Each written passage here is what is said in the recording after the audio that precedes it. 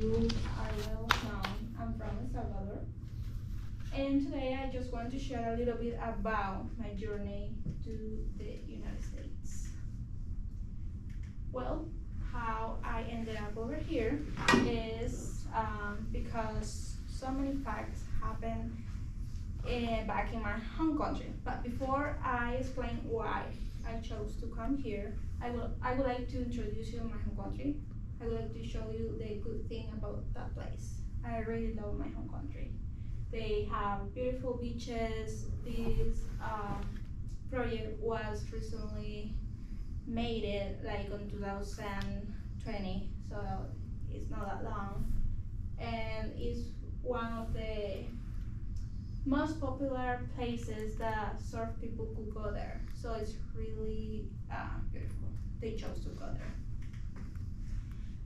But first of all, I would like to introduce some current presidents that we had through those years. Before the civil war that we have over there, we had like some disagreements between one people and another, poor and rich, basically.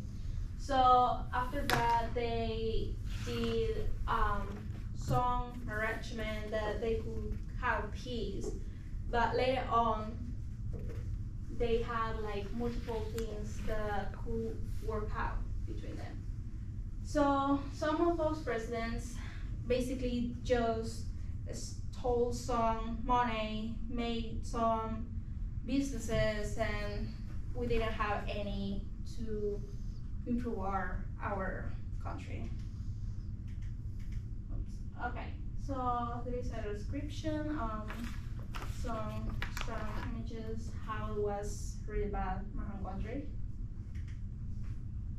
So basically, civilians were oppressed, and also we have like a lot of drug trafficking, extortion, organized crime, and basically we have, it was kind of normal to see people like that.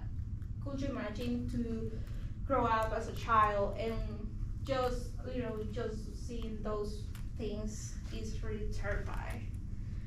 We always have fear. Every time we will go out, we never knew if we wouldn't basically come back. Those are some basically rates. Now it's much better.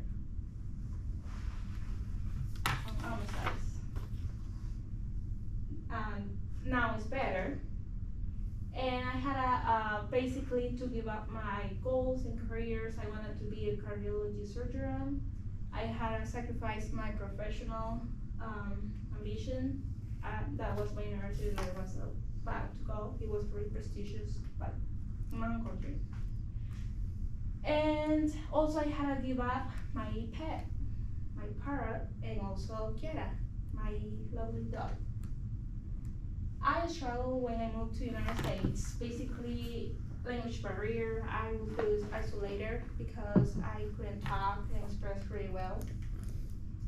I have some stereotypes from people.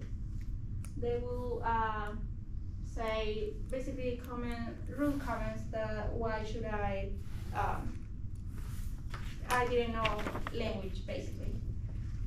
But of course I had to give up food, had different change on weather too. Of course discrimination, and that's it. Thank you.